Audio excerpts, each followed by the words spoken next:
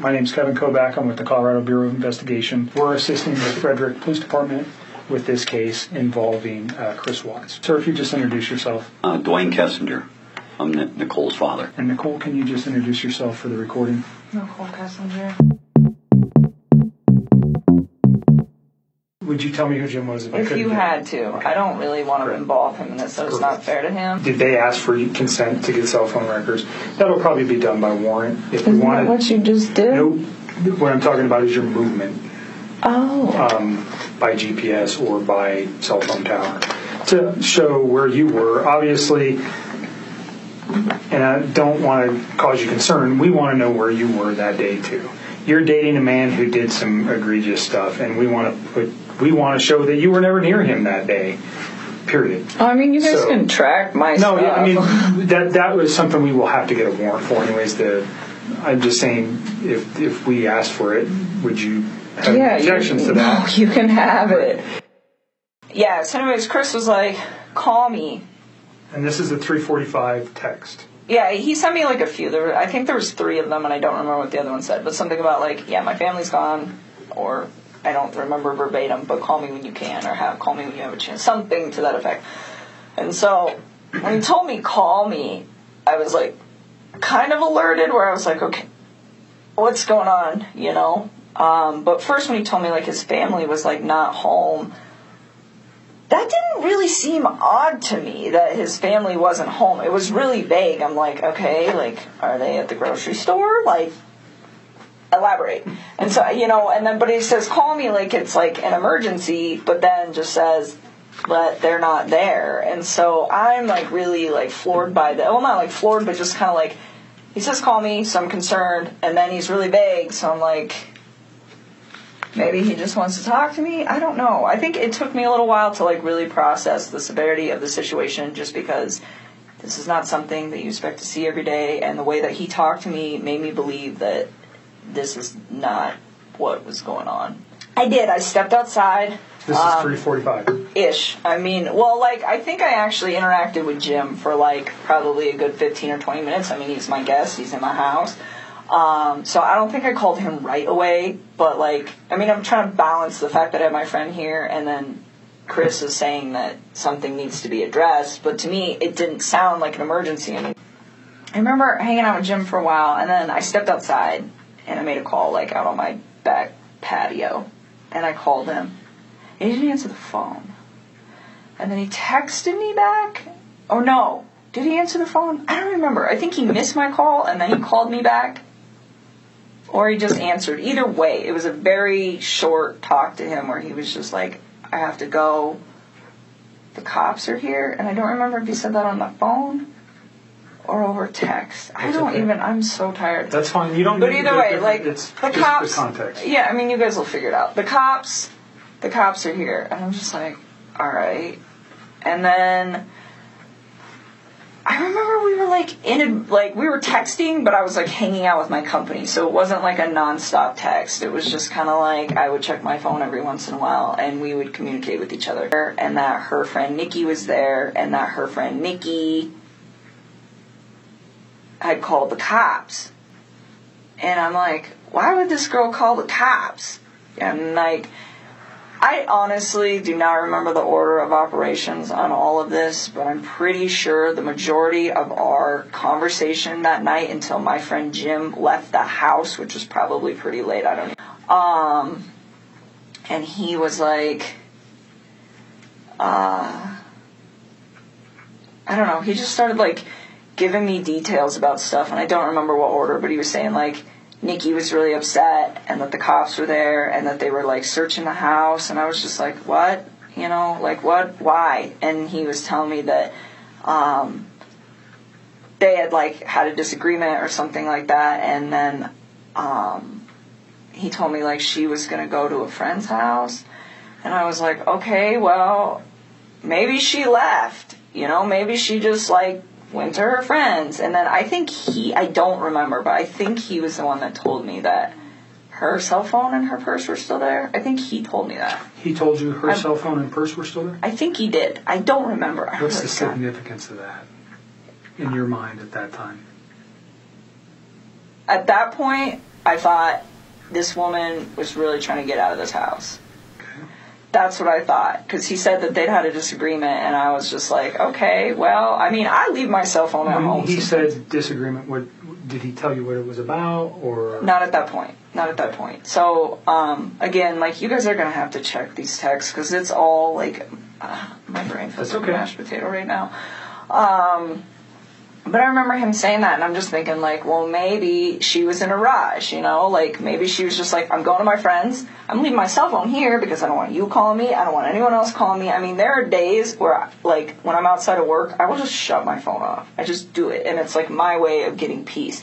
So to me, that, I mean, like, it was weird that it wasn't even that weird to me that she left her phone just because I leave my phone, but it was weird to me that she left her purse. But knowing the fact that girl was, like, always on her phone, then, yeah, I guess it is kind of odd. Well, she lived on her phone, I think, yeah. pretty much, is my understanding of her and a phone. So, I don't know if you knew that. I did. Until prior to the media stuff, or just from Chris. I did. So, did that strike you as odd? But you're thinking maybe she just left. I just thought she needed to, like, get away from the situation. I mean, that didn't seem that awkward to me, that a couple that is going through a separation would be like, I need to leave. I just need some space. Like, it didn't even, like, process. I was like, okay, like, give her some space. You know, and on that note, too, when he was we're going to jump back for just a second. Okay. I had a thought. So when he was coming back from North Carolina, that was when he officially told me we're going to get a divorce and we're going to put the house up for sale. Like, he told me they were separating and they were, like, going to put the house up for sale, but they hadn't done it yet. And then when he got back from North Carolina, that was when he was like, it was like a sealed deal. Okay. And the reason that is of significance is because at some point over the weekend, I don't remember when, he told me that they were putting the house up. I don't know if it was they were putting it up on Monday, like the day they went missing, or if it was that they were calling the realtor to verify some stuff so they could put it up that week. Like, I don't quite remember. I just remember, like, the house was supposed to be, like, on the market, like, that week. Did he name a realtor ever? Yeah, he did, and I don't remember her name. It was a female. Okay. And I don't remember her name, like, at all. I was trying to think of that for you guys not too long ago. So the company? Do you got the company name? No, he never gave me that. He, like, gave me her name, and it was the same name twice. He gave it to me once when he was in North Carolina, and then once the other time. Because I remember asking, I was like, who's that? Because he's like, I'm going to have her call so-and-so today and make sure everything's still good to go. And I was like, who's that? He's like, the realtor. I was like, oh. Or not today, but, like, if it ever comes Monday. to your mind, just... Yeah, I doubt it. That was such a... Yeah. I will try. I don't remember what it was. It's fine. It's not that critical. That person may come forward to us anyways, perhaps. So Don't worry about it. Let's go back to the phone calls on Monday afternoon. Yeah, so he's, like, texting me a lot of this information, and I'm starting to kind of freak out. And it's not like I'm freaked out like, oh, she got murdered. I mean... That is not what I thought. It's like, okay, like, the way I looked at this, like, apparently his wife had been gone since midday, was when she got, like, reported missing. I didn't know that. Like, the way I looked at this, it was, I got home from work just now. I mean, he didn't say that, but I interpreted, I just got home from work. And my family is not here. So when we're texting for, like, a few hours, like, the cop thing was kind of weird. But he's like, Nikki insisted they call the cops. Nikki insisted they call the cops. And I'm like, okay, you know, and I'm just trying to figure out, well, like, what role does this woman play in this situation? Like, is she... Did you know who she was? No, I don't know any of his people. Like, this has been pretty, like, tight wrap for a while, which is probably a really good thing.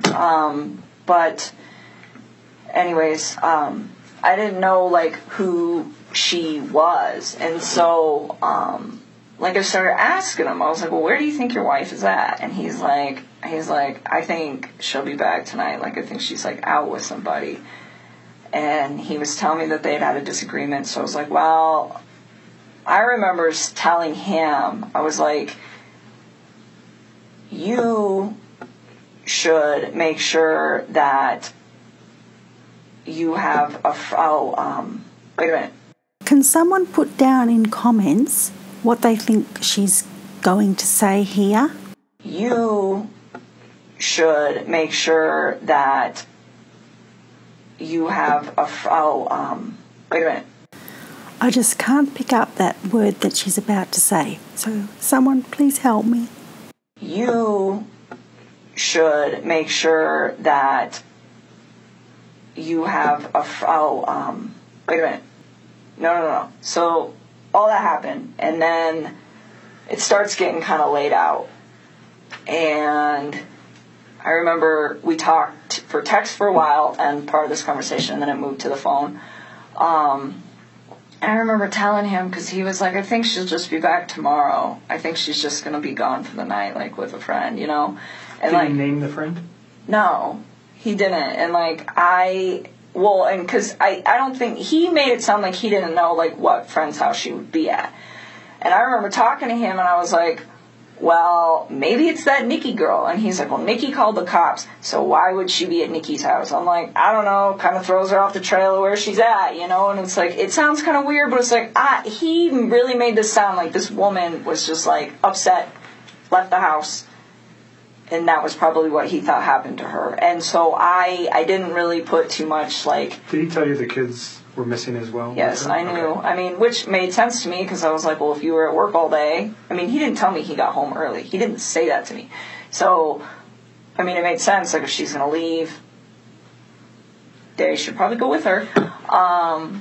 And so... I don't know. I feel like I wish I should have, like, processed all of this earlier, but I just don't feel like when one of my friends is gone, I'm like, oh my God. And I'm like, oh my God. And I'm like... And for some reason, ladies and gents, that's the end of the recording. So, Parody's complete.